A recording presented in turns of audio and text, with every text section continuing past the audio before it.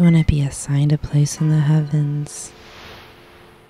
You want to function. You want to make a difference. You want to place a mark on time.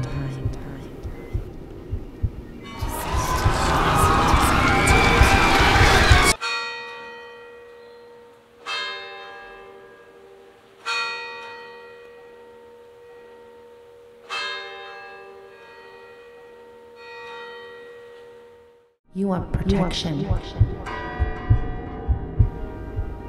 You want to believe that you can die and not be embarrassed. That God has a brain. And that you will exist after your death.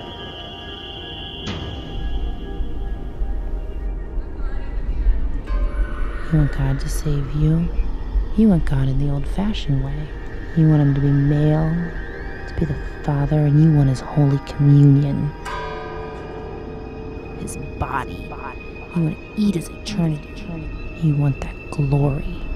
You want to be bigger than you are, better than the animals. And when people leave you, when the birds leave you when the summer ends, you fear the cold, fear the advancing dark, because you say God doesn't have a brain.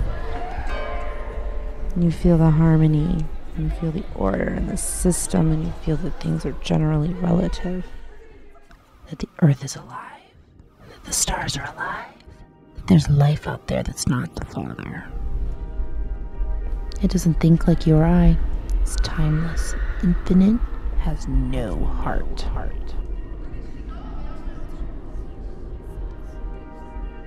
So I made myself God to these little girls.